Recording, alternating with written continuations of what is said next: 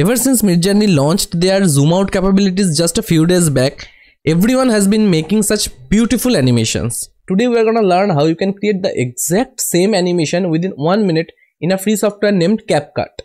This method is so simple that you can apply it to any video editing software with keyframe capabilities that you are familiar with, like Adobe Premiere Pro, DaVinci Resolve, Final Cut Pro or anything else. Let's jump into Midjourney to get our images first. For this method to work smoothly and without any complexities, you should generate images with the exact zoom ratio like 1.5x, 2x, or even if you go for the custom ratio, they should be the same for all of those images. Today's images are very kindly generated by Julie Heron. She is one of those very few people that I personally know who are doing amazing work in AI space, and the graphic novels and comics she creates, those are just superb. I have put a link in the description. You should just go and check it out. Say hi to her. If you are looking for someone to help you with AI assisted graphic novels or create YouTube thumbnails for you, she is the one you should go to. Now let's shoot up CapCut, import our images here, drag them to the timeline. Now we have to animate these images one by one to get that zoom out effect. Now you all might be wondering why I am not changing the time frame for each of the images. Well, I can do that, but then if I suddenly decide that I have to increase or decrease the speed a little bit,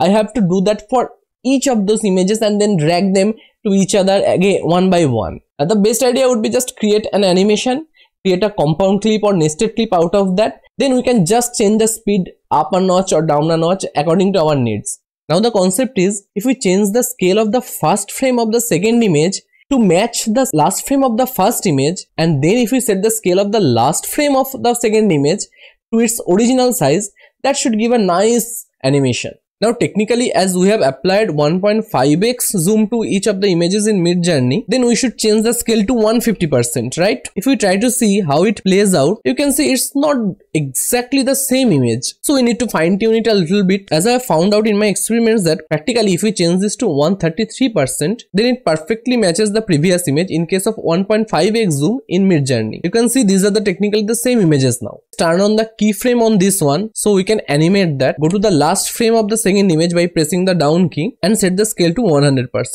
If you play this image now, it gives a nice little animation. Let's repeat the process for all other images. You can see there is a jerk happening while transitioning from picture number 3 to picture number 4, and again at picture number 4 to picture number 5. That means we have to fine tune them a little bit more. Let's go to picture number 4 and play with the scale a little bit. Setting the first keyframe of the picture 4 to 152% seems to do the trick for this one.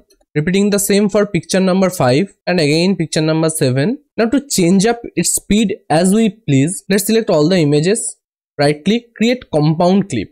Now we go to this speed button, change the speed to somewhere around 4x, and we have our beautiful animation completely ready to use. Now you can just change the speed as per your liking, add some music to it and export it.